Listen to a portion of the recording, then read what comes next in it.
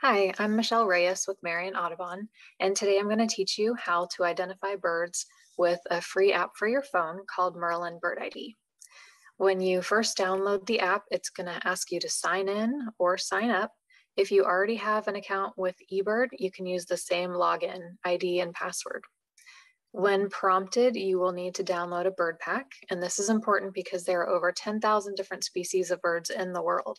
So the bird pack allows you to download only the species that occur in your area. For Florida, we're going to download the Southeast US bird pack. Keep in mind, if you're going to be traveling outside of the area, you'll want to download the bird pack for that area before you leave home. All right, so we are ready to identify our first bird.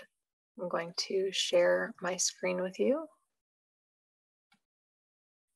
The wonderful thing about the Merlin app is that it can help you identify birds with just 3 pieces of information: the size of the bird, the colors that you see, and what it was doing. Now let's walk through the app together to identify this beautiful bird. You'll see the Merlin icon towards the top right of my screen. I tap it to open. Then I'm going to tap Start Bird ID.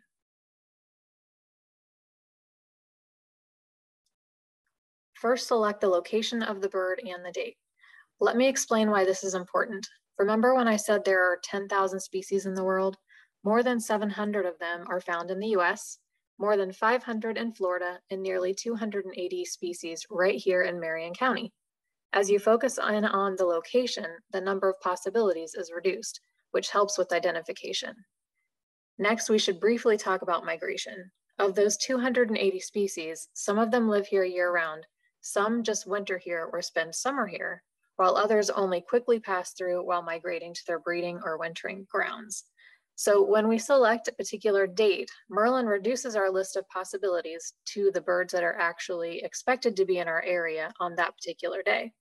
That means if you're trying to identify a bird you saw on vacation 2 months ago, you'll want to adjust the location and date for accurate results. Now let's ID this bird. We'll click on the current location, and normally you'll make sure it says today and click on next. But I actually photographed this bird in my yard on April 26th, so I'm going to change the date to April 26th, and then hit next.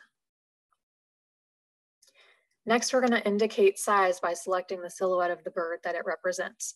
You can choose from sparrow, robin,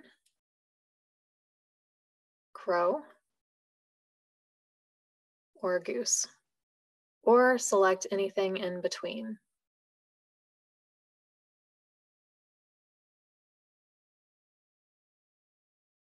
So for this bird, it was smaller than a sparrow. So we will choose this and then click next. And then next we can select up to 3 colors that we saw. Let's just choose blue. Click next. Now, what was the bird doing? Our bird was on a tree. And then we hit identify. And Merlin will reduce the possible birds from that really big number to just a handful of birds that fit our description and are expected to be in our area right now. Scroll down through the list of possibilities until you see your bird. So we can scroll through these. We definitely saw our bird at the top of the list right here. Our bird is the black-throated blue warbler. And you can also swipe right and see the different plumages, because the males and females and juveniles often look quite different, and their appearance can drastically change between breeding and non-breeding plumage.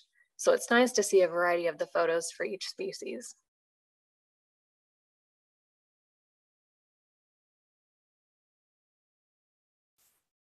Just to the left of the button marked "That's my bird" is a speaker. And when you tap that,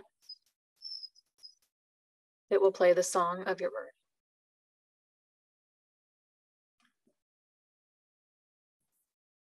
If you tap the script just below the bird, or the little eye icon on the right-hand side, you'll access the field guide.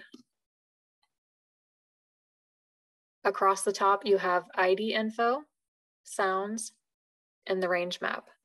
When you tap on sounds, you'll see a list of the various songs and calls for each species. This is a good time to talk about birding ethics and using playback in the field. It's important to never play calls during breeding or nesting season, as it can disrupt the birds or put young in danger. You'll also need to ensure that there are no predators around before playing any calls. It's best to just use these to learn calls at home, or if using them in the field, play them at a level that only you can hear. Next, we have the range map. You'll see where they are during breeding season in the orange, wintering season in blue, migration in yellow, and year-round in purple. Notice the green bar across the bottom that says, "This is my bird." When you've identified a bird, tap that, and then tap Take Me to eBird. This opens up a checklist in the eBird app so that you can report the birds that you saw. Look for my presentation on how to use eBird to report sightings and find birds and new birding locations near you. Now let's talk about photo ID.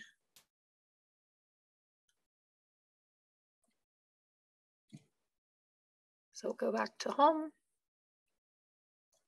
and tap on photo ID. Now, the photo ID feature will allow you to take a photo or use one that you already have to identify a bird. From the home screen, select Photo ID and then press the camera button if you want to take a photo, or tap to choose photo and select a photo from your camera.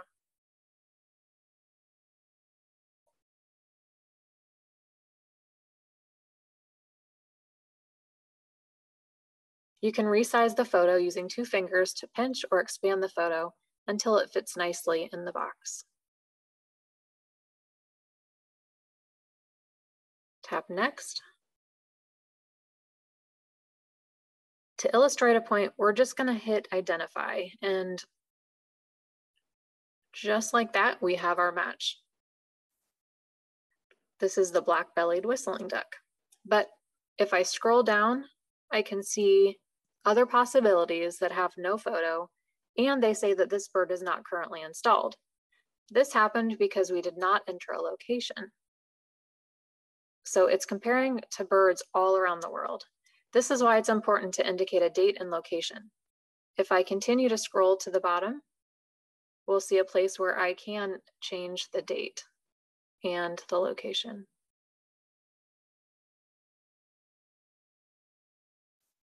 So now once I put in Ocala, I have just these 2 options now that make a lot more sense for the area.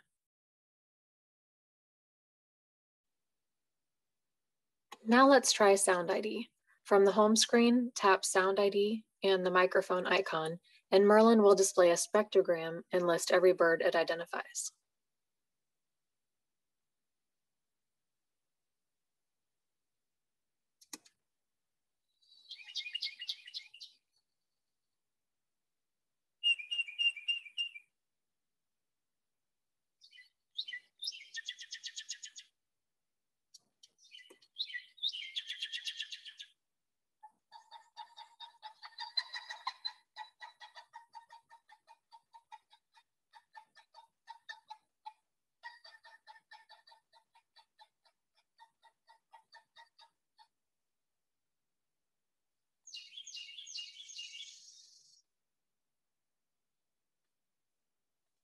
Did you notice after it has identified a bird, if it calls again, the name of the bird will highlight in yellow?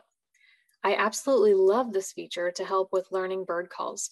The slight lag time between when the bird calls and when the ID shows up is a great opportunity to quiz yourself on what you're hearing. You can replay the recording using the play button in the middle of the screen if you tap the arrow.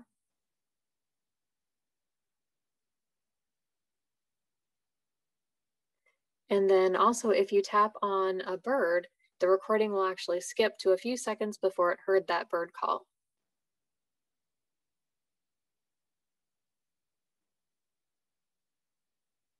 Touch the down arrow to hear the bird's calls that are on file. So for the Carolina wren, I can see all of the different calls for this bird. And then when you get to the bottom, it says details. If I tap that, it takes you back to your field guide. You can access your sound recordings at any time by using the back button from here. We'll hit it twice, and then here is our list of sound recordings. I delete these regularly by hard pressing on the date. So you just hold on the date and then the delete button pops up and then you hit delete. So you'll want to delete these on a regular basis so it doesn't take up too much room on your phone. If you've made sound recordings through another app, you can import those and analyze them using the import button on the bottom right-hand side. A note of caution: while this app does a fantastic job of identifying birds, it's not 100% accurate. There will be birds that come up on the app that are not actually in the area. Use this more as a tool to know what to look for. And please do not report a bird on eBird unless you either see the bird or are very familiar with its call to a degree of certainty. And last, we'll return to the home screen and select Explore Birds to access our digital field guide. On the top right-hand side, you will see 3 lines representing the filter. Tap that to change the location, date, or sort the bird list. When it comes to the calendar, I suggest keeping it on year-round or today. Under the name of each bird, we see a bar chart showing when it's in the location that we've selected, which in our case is Ocala. So if you look at the bar chart, the thicker the line, the more often that bird has been reported. The vertical line represents today. For example, if you look at the snow goose, we see that it's only been reported in the month of February. When you have this list sorted by family, you can also use the icons that are along the right-hand side to jump to different groups of birds. For example, hummingbirds or hawks. And I was just touching the green icons along the right side. You may notice that there are colored dots next to some of the birds' names. The first one you might notice is a blue check mark. That indicates that it's a bird that I have on my life list. Your life list is simply a list of birds that you have seen and reported through eBird. The other colored circles indicate the frequency of sightings in our area. No icon means that they are frequent or abundant, as we see with the vultures. An orange half circle is less common. You can see that with the osprey. And a red dot is uncommon or rare, as you see with the snail kite, which, based on the bar chart, has only been seen in June, and based on the thickness of the line, only a few times. On the bottom right-hand side, you'll see a circle. Tap that and it will update the app to your current location. When you tap on the photo of a bird on the bar chart, it opens up your digital field guide as before, showing ID info, sounds, and the map. If it's a bird that you've reported through eBird, you'll also see the words life list with a blue check mark at the bottom. And this concludes my demonstration of the Merlin app. Look for my next presentation on using the free eBird app to report sightings, locate birding hotspots, and find birds you've never seen before. Thank you.